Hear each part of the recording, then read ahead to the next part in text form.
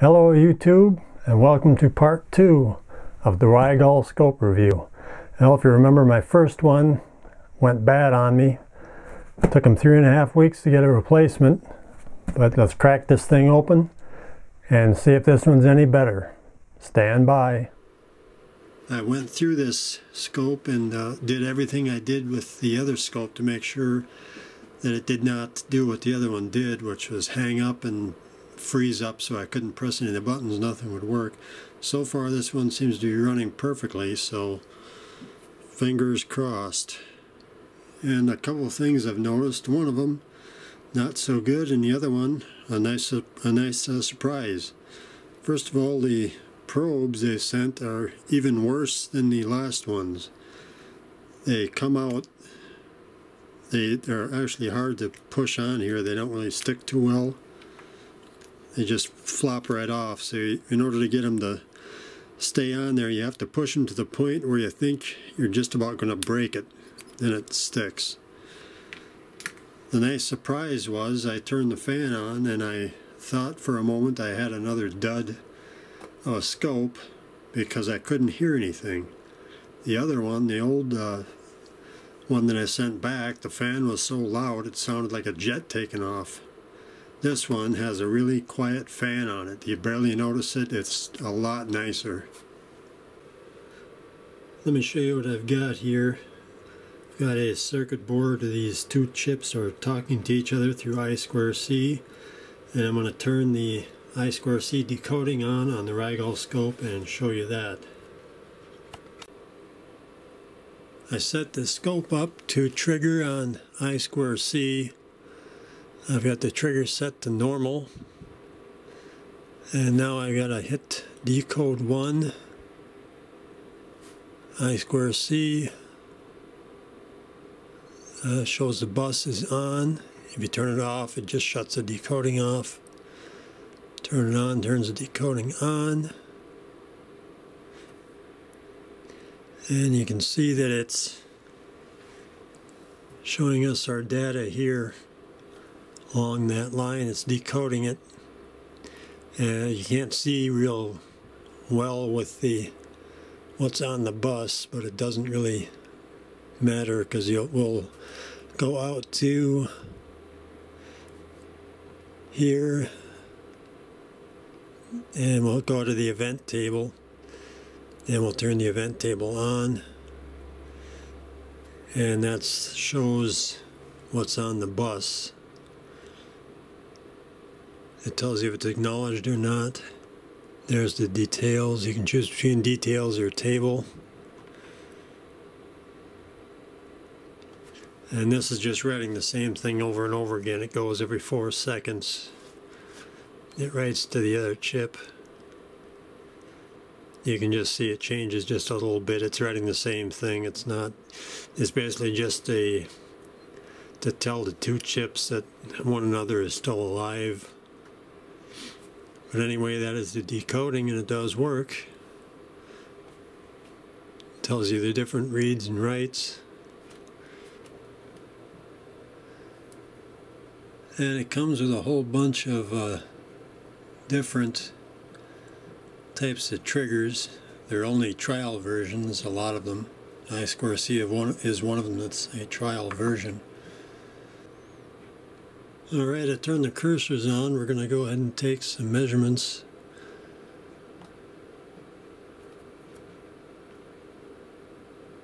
We're going to do it on the x-axis.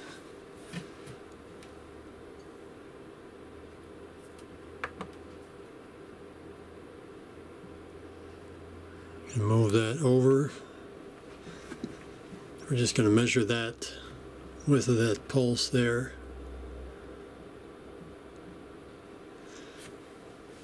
So you can see you can measure your pulse width there. That's nice. 10.4 microseconds, 96 kilohertz. A lot of information with these Rigol scopes. Very impressed with it so far. You can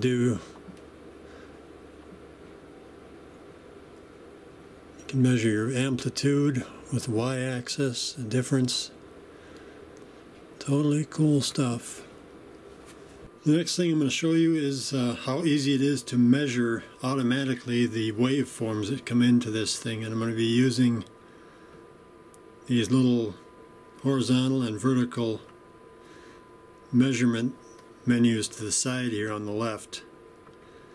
Unfortunately, I cannot find my frequency generator, so I have to use this, little embarrassing here, but a Radio Shack audio generator.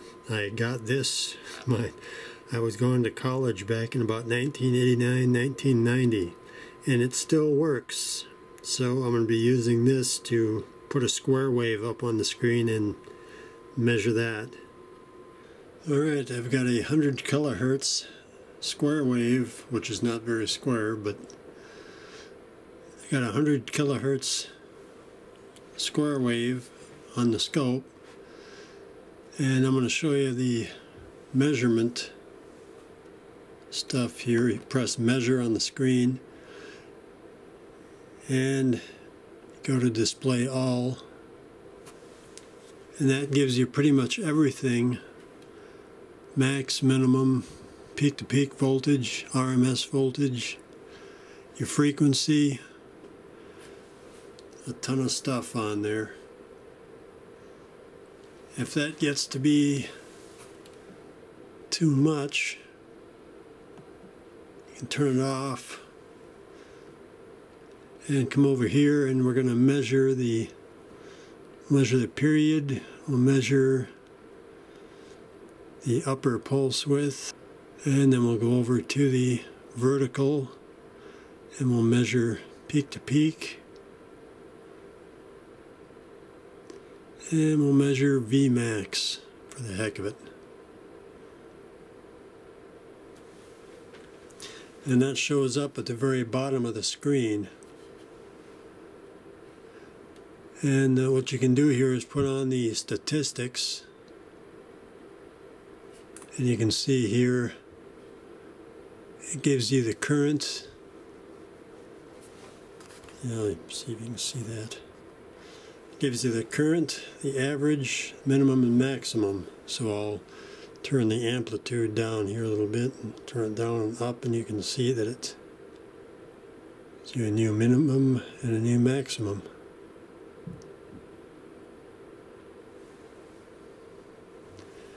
Pretty cool stuff. And you can also do graphing on the screen. Okay, here is, if you want to get rid of those, you go to the clear button here and you can get rid of them one at a time, or you can hit it again to recover it if you deleted something by accident. There's also a counter here. We'll go to channel 1, and you can see our counter is 100 kilohertz. Turn that off again. Go to the second page of the measurement. We can hit history. We'll turn history on,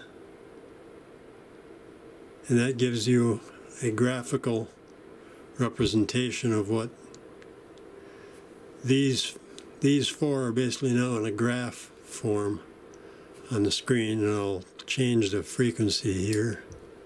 You can see what that does. And it's changing. It'll slowly go across the screen.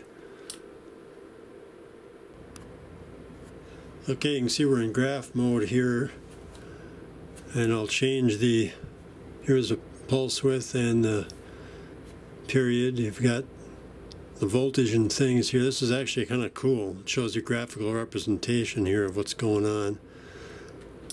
If I change frequencies, you can see that pulse width will go down, go back, it'll go back up again. You have a graph, or you can show a table. It has all the different changes there. Very cool stuff. One way you can quickly get rid of all these down in the bottom instead of doing them one at a time, if you press measure and hold it in for a second or so and release it, they'll all just disappear. You get everything else, all the other menus out of the way, and you're right back to your measurement again. Also, I should mention to you, it's got the little USB port here. There's one in the back also. You can plug a USB stick in there, and all the data you've captured, you can store it on the USB stick, which is actually kind of cool. Well, what are some of the things I like about this scope? Well, it's got a nice big screen. You can really zoom in on the trace on your signal you're looking at. It's got a lot of automatic measurement features that are really awesome.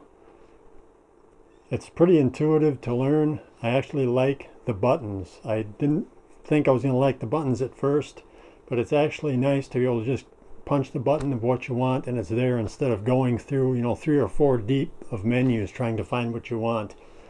That really turned out to be a nice feature on this scope. Now, there are some little quirks and things I didn't like about the scope. One of them is the small print on the help screen and on the little pop-ups that show you the measurements. The print is really small and hard to read. Another thing is the rotary encoders are really touchy. I mean, if you could turn them and you go to select it, and all of a sudden it jumps to the next menu item below. It's a little too touchy for my taste. And the probes, I don't even get me started on the probes. The probes are, most manufacturers give you cheap probes, but these are beyond the pair. They're really cheap. This is the first thing I'm going to have to upgrade, is the probes. They work, they'll work for a while, but it's just not great. One of the things that are the biggest annoyance is you get a lot of the triggers for RS-232 USB and things like that, and they're for the trial period. You only get them until the trial period's over, and then they don't work anymore. Which, I mean, the scope is $800, and I kind of get it. You got to make up some money. But one thing I don't get, one thing that's just really annoying, is you get a certain amount of memory with the scope, and that memory is built into the scope. You don't add more memory. But when the trial period's over, the memory is pretty much cut in half. I mean, come on, Rigol. It's on the scope. It's built into the scope. Just let us have the memory. We bought it. Come on. It's like going out and buying a 4-bedroom home, and you get there and one of the bedrooms is locked and you can't open it unless you pay another $10,000 for the house. That's really annoying. You just let us have the memory. Otherwise, I really like the scope. I really give thumbs up to Rigol for their customer service. It is better than anyone else I've seen. Now the big question, should you buy one of these? And the answer depends on who you are. If you're a big company, you've got a $10,000 budget, you might want to look around for a little higher end scope. If on the other hand you're a small company, or you're a one-man band and you've only got $1,000 to spend, I would say buy this scope. It really works nice. It looks good. The screen captures everything nice. The menus are easy to learn. It's a pretty intuitive process. So all in all, I'm pretty happy with it, and I'm going to keep it. If you like this review, please give it a thumbs up, and please subscribe. I need more subscribers. Please subscribe. Catch you next time.